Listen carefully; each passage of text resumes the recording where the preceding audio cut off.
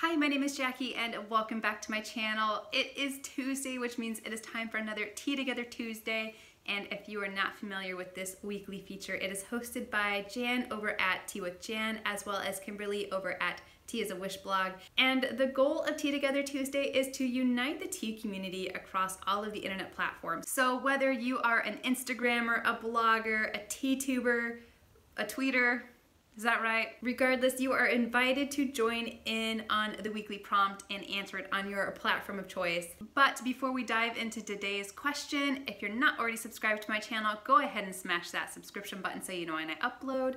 We like to talk about tea here. So today's question comes from Eric Hayden, actor, and as usual, everybody's social links are going to be down in the description box below. But Eric asks, what is your favorite fruity tea or tisane? And by golly, that's such a difficult question to answer because already popping into my mind is the berry cream compote and the lemon meringue green from Adagio Teas, but those are seasonal blends, so you can only get them in springtime. And of course, the Caribbean Crush from David's Tea, that's a good one, as well as their Flamingo Fresco, which I talked about in my last Tea Together Tuesday video, so if you haven't seen it, make sure you check that out. But I feel like the fruity tea that speaks to me the most is just a simple fruit flavored black tea.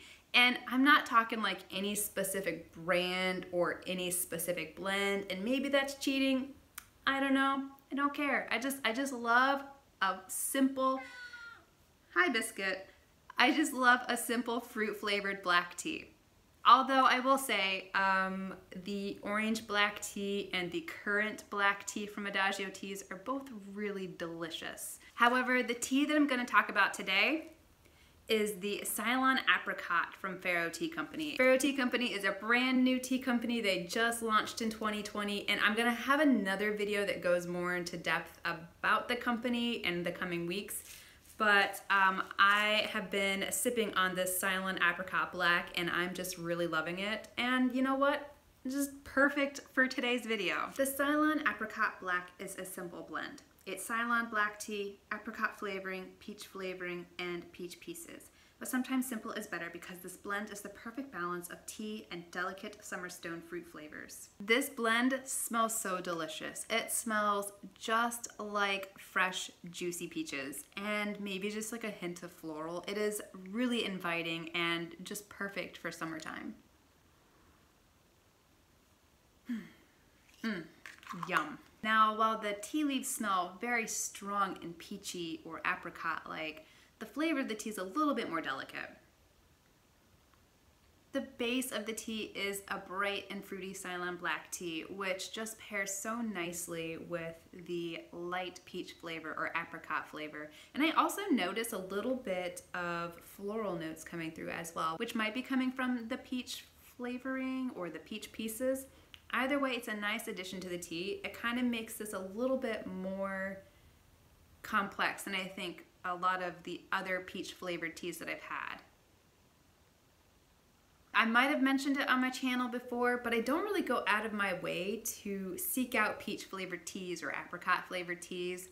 I mean, I might have at one point, circa 1990s when peach Snapple was in its heyday, but now not so much. So I think the fact that I can't stop thinking about this apricot blend kind of speaks to how delicious I think that it is. I like that the black tea is not too brisk, which I think is where a lot of other tea companies might fail with their peach or apricot blends. I am also just really loving the addition of the floral notes in this. I think the floral notes really set it apart from any other peach flavored tea or apricot flavored tea I've had, to include peach Snapple. I also feel like just a fruit flavored black tea is so versatile. It tastes great hot, but I bet you it tastes amazing iced and slightly sweetened. You could also definitely cold steep this one and it would be delicious as well. I think that's one of the reasons why I love a simple fruit flavored black tea, because they are so versatile. And Faro Tea Company has some other fruit flavored blends, like their wild strawberry, which I tasted and adored,